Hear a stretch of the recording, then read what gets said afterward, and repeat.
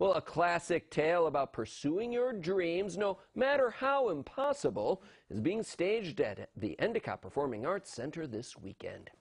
EPAC and Theater Street Productions are collaborating on a production of the Broadway musical Man of La Mancha.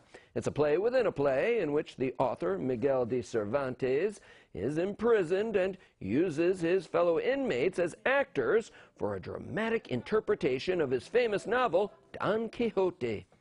Theater Street Artistic Director Andrea Gregori, who portrays Aldonza and Dulcinea, says producing the musical has been a long-time goal of hers. She stars opposite Brad Morgan, who plays Cervantes and Quixote.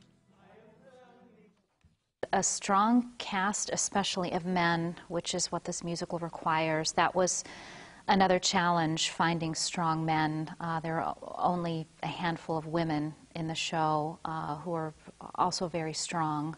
So I think we've been very fortunate to pull together a strong cast. The cast is extremely talented. I love the music. It's about the impossible dream, which we all have, and which is all achievable. And everyone will leave inspired. Man of La Mancha received 5 Tony Awards back in 1966, including Best Musical. Showtimes are 8 p.m. Thursday, Friday, and Saturday, with a Sunday matinee at 3. Tickets are $22 and can be purchased at EndicottArts.com.